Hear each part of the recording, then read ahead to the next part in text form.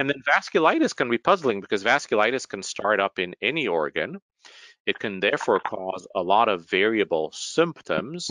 Sometimes the symptoms are kind of vague to begin with. And so they can be difficult to recognize. They can be difficult to recognize both for the patient and also from the physician perspective. So, for example, if we think about ANCA vasculitis, oftentimes some of the initial symptoms are just not feeling well. So there may be excessive fatigue, not feeling well, maybe a low-grade fever, but then GPA and MPA can cause inflammation in the eyes, which will cause redness, pain. There is often inflammation in the sinuses, so patients will have recurrent sinus inflammation. They may have been on a number of antibiotics to try to treat some sinus infection, which really doesn't often help very much.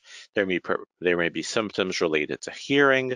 There may be symptoms oftentimes of muscle aching, joint pain, joint inflammation, meaning joint swelling and joint stiffness.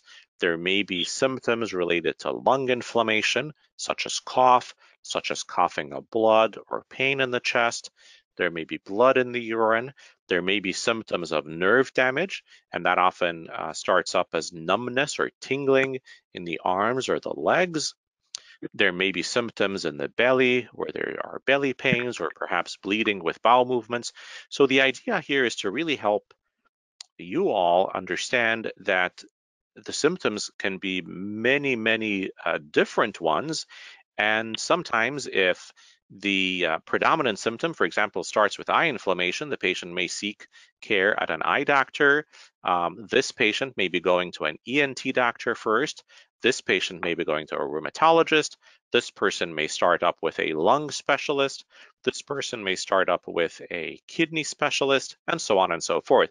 So you can see why there is why so many doctors are involved, because you have all these different body areas that are affected, and why sometimes it's difficult for a physician to put all the pieces of the puzzle together and really say, putting this and this and this and this all together maybe really that we're dealing with something like GPA and MPA. So here are some pictures to help explain. This is a patient with inflammation in the eyes, a condition called scleritis, which causes a lot of redness of the white of the eye, inflammation and pain. This is a scan of a patient with ANCA vasculitis who has these lung spots or nodules and who has a lot of cough and breathing symptoms.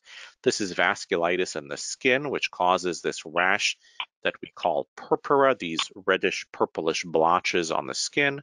This is somebody who has a wrist drop, meaning they're not able to elevate and use their hand because there is nerve damage from vasculitis. So again, the point here is that vasculitis can affect many different parts of the body, sometimes at the same time, and that can make it difficult for physicians to really pinpoint the diagnosis. When we talk about large vessel vasculitis, some of you may have giant cell arteritis or Takayasu arteritis. Again, there may be weeks and months of symptoms such as fatigue or low-grade fever. In giant cell and in Takayasu, there may be loss of blood supply to the eyes, which can lead to loss of vision or even blindness. Again, joint inflammation and muscle pain is common. There may be neurologic symptoms such as dizziness or headache. If the blood vessel to the arms is affected, then there may be pain in the arm. When one is using the arms, there may be belly pain. So again, the idea is that we are referring to symptoms that affect different body parts, may be difficult for physicians to recognize, and lead to that delay in the diagnosis that we mentioned.